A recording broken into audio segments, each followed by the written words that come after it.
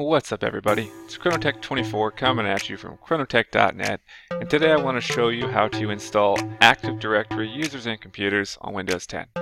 Now traditionally we've had to download and install the Remote Server Administration Tools, also known as RSAT.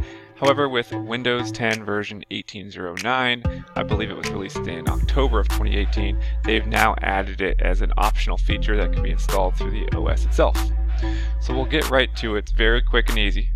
Begin by left-clicking on the Start menu. Next, left-click on the Settings icon, which is a gear. From here, go ahead and left-click on Apps. And finally, click Manage Optional Features. Once you're on the Manage Optional Features screen, go ahead and click Add a Feature. From here, scroll down until you see the RSAT tools. There'll be several of them actually. So traditionally you would download these and install these tools to manage DHCP, DNS, failover, things of that nature, and they're all still here.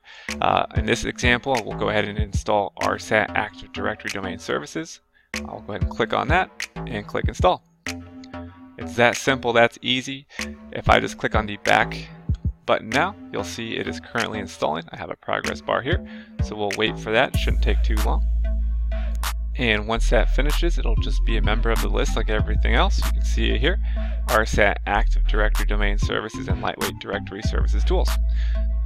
Alright, so now that it's installed, we'll go ahead and confirm that it is available. So in the search window here, I'm just going to search for Administrative Tools. I see it here. You have the Legacy Control Panel as well as the new apps. Shortcut, both work equally well. I'm going to go ahead and select the second one, and you can see here's all of our kind of traditional RSAT tools. I'll go ahead and navigate to Active Directory Users and Computers, and it's clearly here. So I'll go ahead and open it. Now keep in mind I do not have a domain controller running in my environment at the moment, so I will get an error message. There we go. And of course in your environment with functioning domain controllers, you're not going to have this issue. If I just hit OK, you'll see that the snap-in loads normally.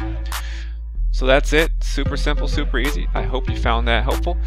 In my next video, I'll be going over how to make a custom shortcut to make sure that you are launching Active Directory users and computers and any other snap-ins using the proper credentials. As an example, you may have a secondary dedicated admin account that you want to use to launch the shortcut without having to type it in every single time. So we'll be going over that, so please come back for that.